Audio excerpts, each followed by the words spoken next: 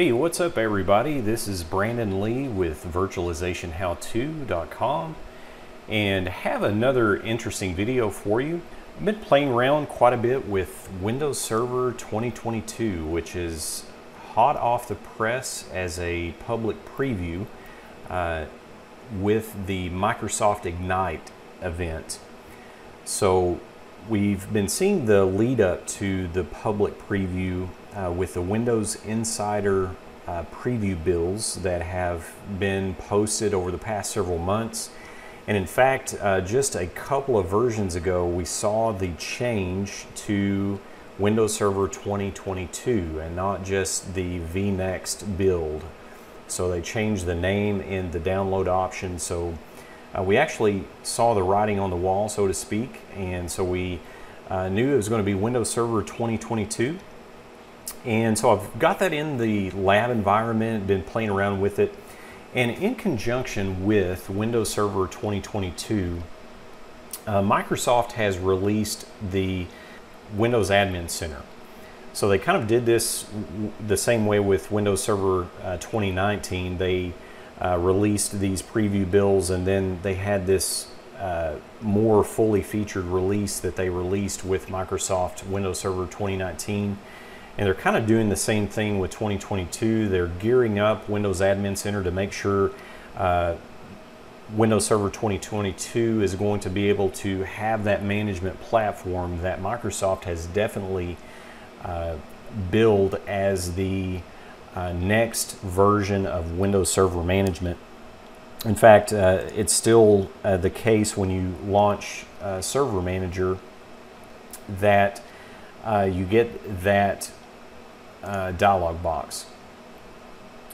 So what I thought I wanted to do with this overview video is just to take a quick look at the new features that are found in Windows Admin Center. So I think you'll find these to be pretty exciting features if you've been keeping up with Windows Admin Center.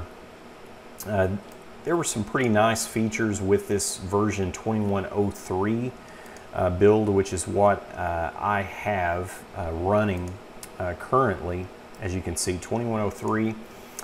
And to begin with, now that I'm in settings, I wanted to show two of the major features of this Windows Admin Center release version 2103, and that is automatic updates. In fact, if you look at the updates tab or blade in Windows Admin Center, you're going to notice a new option here, automatically update Windows Admin Center, and that is by default turned on. So that means that now you are not going to have to go out, download the latest build, run the updates for Windows Admin Center. It's going to take care of that lifecycle management for you, which is awesome. Because as an administrator, virtualization administrator, the last thing we want to have to do is have more tasks on our plate just for housekeeping that keep us from working on other things. So in addition to the core Windows Admin Center updates functionality, you will now notice in extensions there is the same functionality built into extensions. And this one, in my opinion, is perhaps the most significant of the two, because I tell you, if you have 20, 25 extensions installed in your Windows Admin Center, and that's the way we want to use it. This thing is modular. We want to be able to take advantage of all these really cool extensions that are available for Windows Admin Center. But the last thing that you want to have to do is manage also the lifecycle management of the extensions themselves. So there's the two components, the core Windows Admin Center program itself, and then also the extensions have to be managed in previous builds manually. Well, now with this switch that's on by default, this toggle, it is set to automatically update extensions. And as you hover over the balloon tip here, it makes the note that they are installed as soon as they're released. So really awesome feature there, in my opinion, perhaps even more so than just the core Windows Admin Center updates. Now, moving along from the automatic updates, what else is in store for this release? Well, let's go back to all connections. I'm going to, this is actually, the gateway is installed on the Windows 2022 preview release build. So I'm just going to connect to my server. One note I want to mention as just a side note, Microsoft has really done a lot of great work for performance with Windows Admin Center. And one thing I have noticed in the previous build as well as this build, it feels like everything is just snappy. When you click on blades, they pop in. It seems like everything just clicking around feels a bit snappier. And Microsoft has done a lot of performance work tuning and the HTTP2 protocol that they're now making use of. So with that aside, great performance, and Microsoft is continuing to tweak that considerably. The next thing to note is the completely redesigned events extension. Now, if you, and I had left this toggled on, if you don't have the new toggle, which you see in the upper right hand corner and with the distinction preview mode, you are going to see the traditional event viewer just in the context of Windows Admin Center that we are all familiar with traditional versions of Windows Server.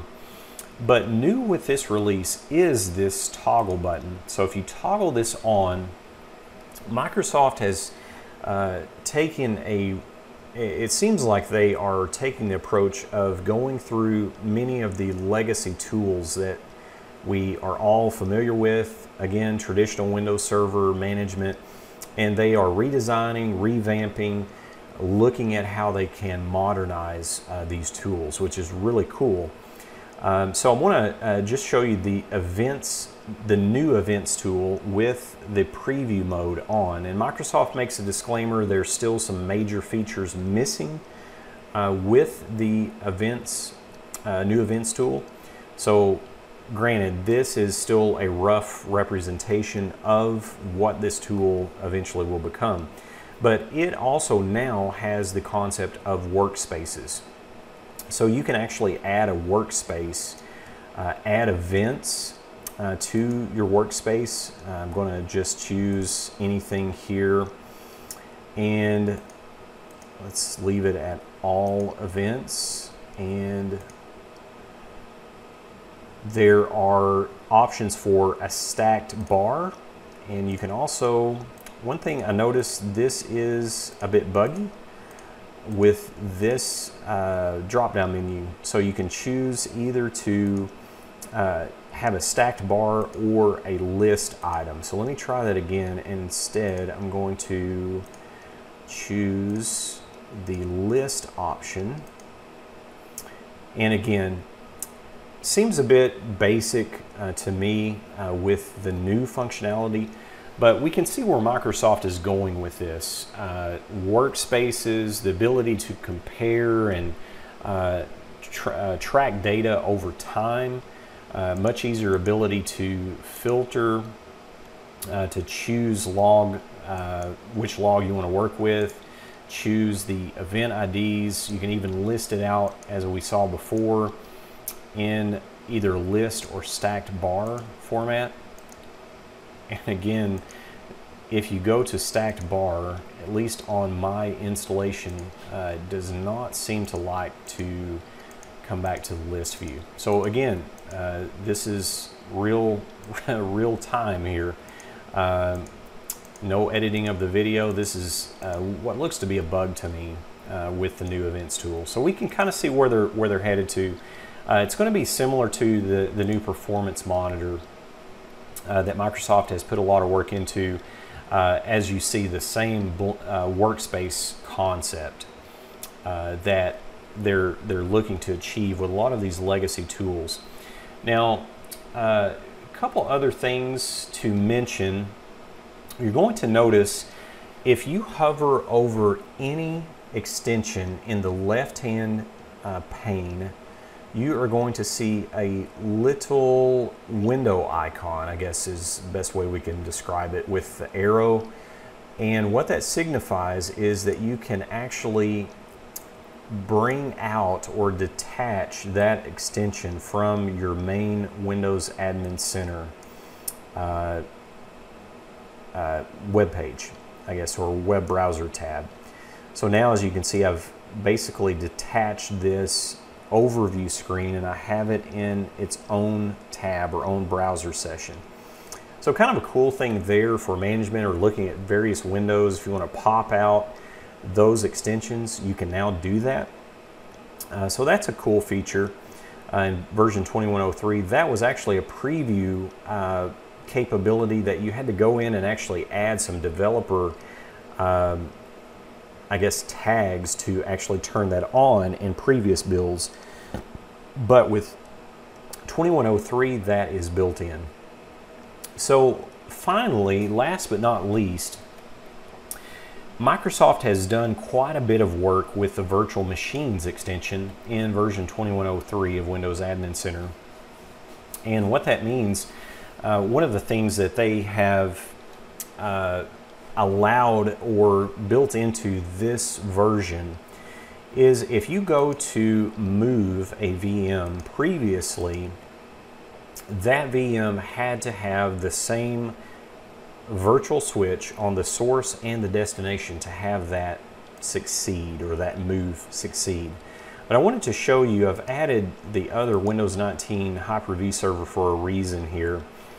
So if you select the destination path, you will notice a new feature in this release. You can actually choose what the destination virtual switch configuration is going to be. Now, I know if you're a VMware guy like me, you're kind of wondering, wow, this seems basic functionality that has been missing, and you're right. They've got a long way to go to have all of the feature sets that a virtualization administrator managing an environment with Windows Admin Center would like to have.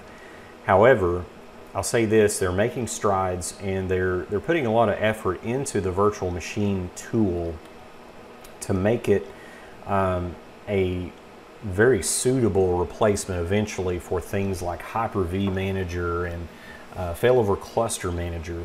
Because I tell you, that's one thing that has really hampered Hyper-V, in my opinion, is the tool set. It's not necessarily the hypervisor itself is that far behind some of the others on the market. It's just the management has lacked.